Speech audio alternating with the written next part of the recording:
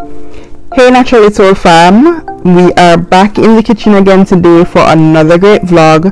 This time I'll be showing you guys how it is I do KFC's famous bowl at home. So guys, you can see already I have prepared my chicken. This is chicken breast. It has been washed in vinegar and cut into small bite-sized pieces, and I'm just going ahead now to add the seasoning. The list of seasoning can be found in my description section. Once I've added all the seasoning, the next thing I'm going to do is just to use my hands to rub the seasoning in, and then I'm going to leave it for the chicken to marinate, right?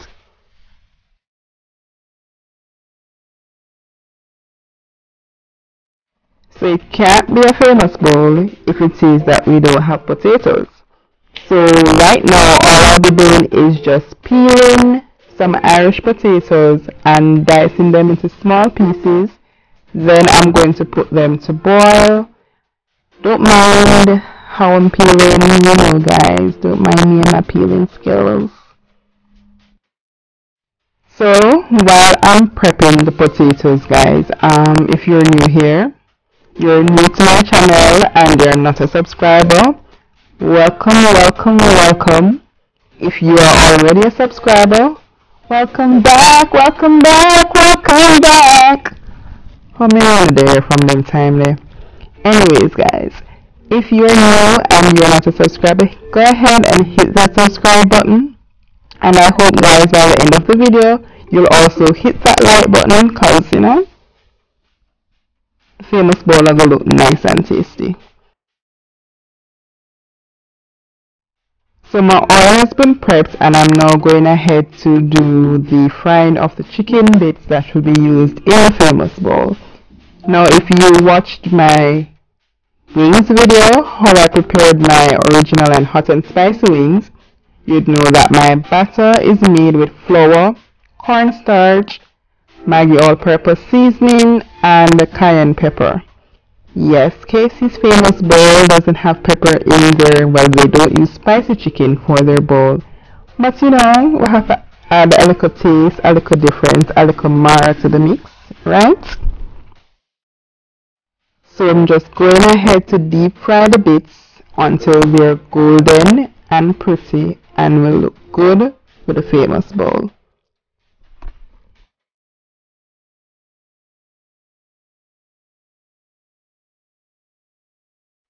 So you can see as well that there's an additional pot on the stove. That pot is boiling some water that I'll soon add my potatoes to, so that we can make the mash later.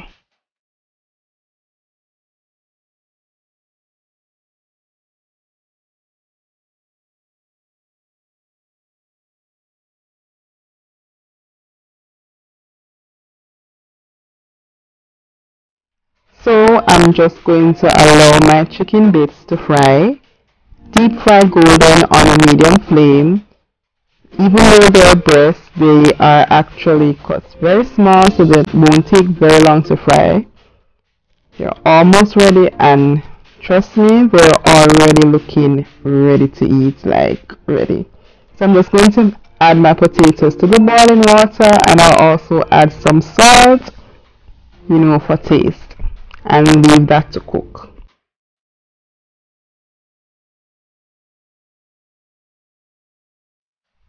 So once the chicken are finished, then I'll remove them from the oil and I'm placing them in a container that allows excess oil to drain from them, because I don't really want that oily chicken.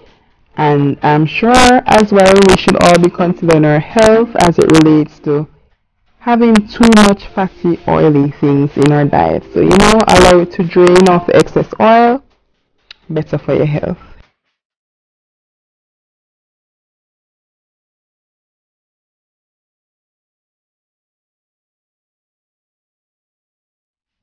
So I didn't get deboned breast for this. I'm actually using regular chicken breast. So what I did is to actually cut the flesh from the bone, and then the sections that have the bone, I'll be frying those now separately, and those will be as a snack other than the famous bowl, right? As Australians would say, not no waste, not no dash, right? Right.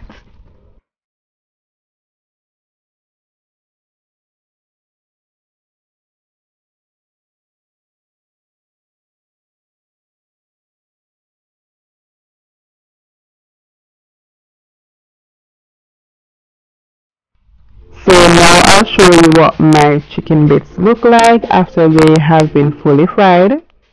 So those are now ready, so I'm going to move on to the preparation of the Irish potatoes. So this is what I'll be using as well. In the meal, I have my mayo, my sweet corn, my cheese, and my butter.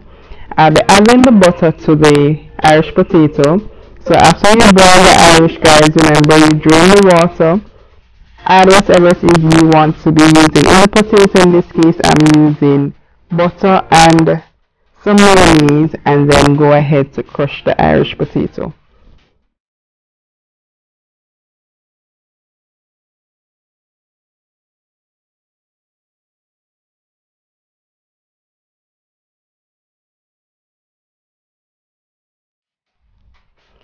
So I am actually using mozzarella cheese for this meal.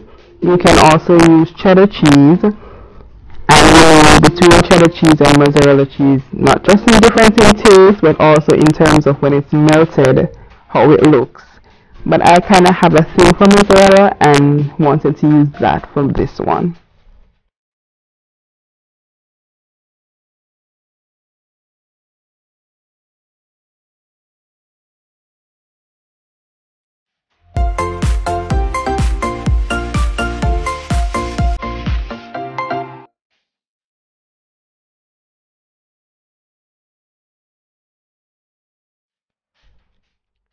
So once I'm done with the cheese, I'm going to move on to packing my plates. And yes, I am actually using real KFC famous bowl dishes. So I'm going ahead to stack the bottom of the dishes with the creamed potato. These will actually be a little bit heavier than a normal famous bowl, but it's your style, your option, make it how you like.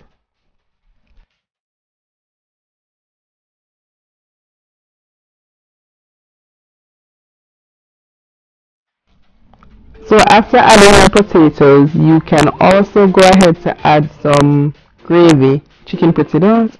You can go ahead to add some gravy. I won't be adding any gravy to mine.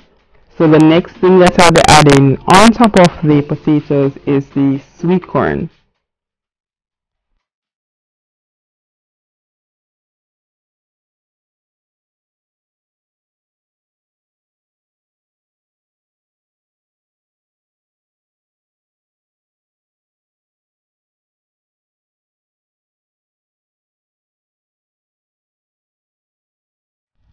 Next up will be the chicken breast that will be added to the top.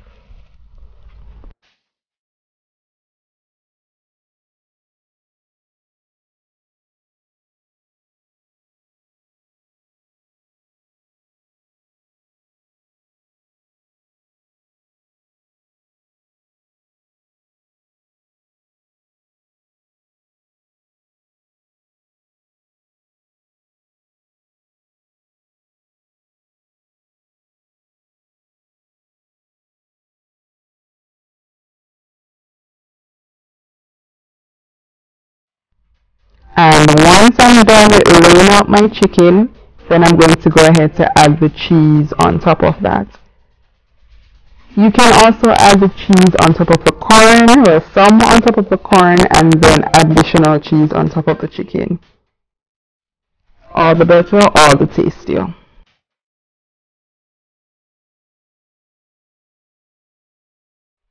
And once I've completed adding the cheese to each bowl, the next thing I'll do is to just seal the containers and microwave so that the cheese can melt and complete the dish. So that's it, guys. That's how I do my homemade KFC famous bowl. If it is you're going to try this idea, well, try to make this at home. Let me know in the comment section. Also, if there is anything else you'd like for me to show you how it is you can make your version at home, especially now within the pandemic, using our hands, getting creative and making our lunch and dinner ideas fun. So guys, that's it for my video for today. I do hope you enjoyed it and you'll definitely be giving this a try. Don't forget to leave me a thumbs up, leave me a comment, and also if you have not yet subscribed, hit me up with a subscription. Until next time guys, continue to be your most authentic self and stay naturally. Bye.